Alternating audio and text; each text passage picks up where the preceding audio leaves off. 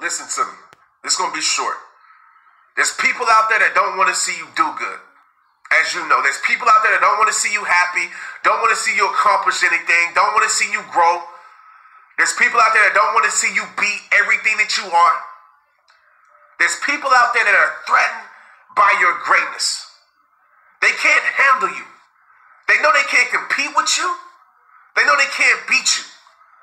So their goal, their plan is to make you beat you.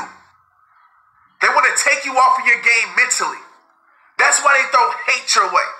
That's why they throw negativity your way, drama your way, nonsense your way, to get you off your game. They want to take your focus off of what matters most to what doesn't matter at all, because they want your position.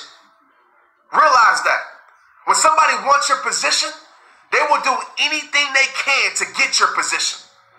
And a lot of times we fall victim to that because we fight their hate with hate. We allow our energy to be taken off of what matters most to them. Don't be tricked out your position. Stay focused. Keep your composure. They want to make you